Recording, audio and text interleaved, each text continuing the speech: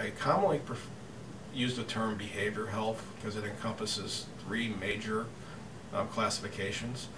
That's mental illness, addictions, as well as suicide. They're all interlaced, they're all involved with one another, and these are the foundations that we're combating today. And that's, we kind of look at it from that global level. Some of the programs we started, we started looking at the needs of our population here. A program called CBT, Cognitive Behavior Therapy. And this deals with addictions, this deals with anger management, this deals with just basic family skills, how to be a mom, how to be a dad. All this goes hand in hand in trying to make these individuals more productive citizens, and hopefully they don't get back in that cycle and return to the jail.